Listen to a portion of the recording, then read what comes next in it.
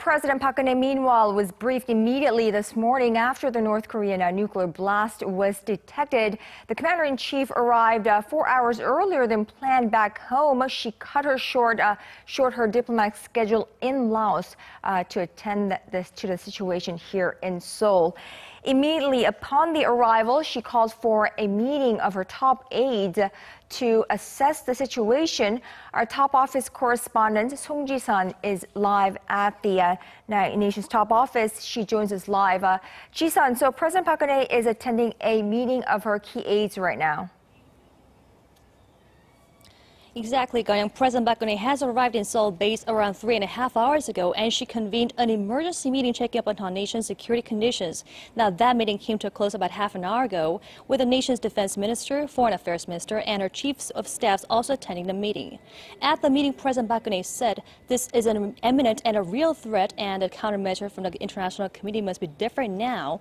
And she also added that the Kim Jong-un regime has gone out of control. Now, following this fifth nuclear test, she was briefed early this morning, and she immediately ordered a National Security Council meeting back home, which was chaired by Prime Minister Park Geun-hye. After an emergency meeting with her chief aides and cabinet members who were in Vientiane, President Park released a message strongly condemning the North fifth nuclear test. She said the nuclear test only proves Kim Jong-un regime's mad recklessness, and that this fifth nuclear test, as well as the fourth one earlier this year, are a clear violation of the UN Security Council resolutions, neglecting the international community. North Korea's nuclear test, coming less than 24 hours after the East Asia Summit's adoption of a non-proliferation statement, is proof that it completely ignores the international community's united position against the North's nuclear program, and attests to maniacal recklessness of North Korean leader Kim Jong-un. She also said Pyongyang is on path to self-destruction and further isolation as long as it completely ignores the international call to abandon its nuclear ambitions.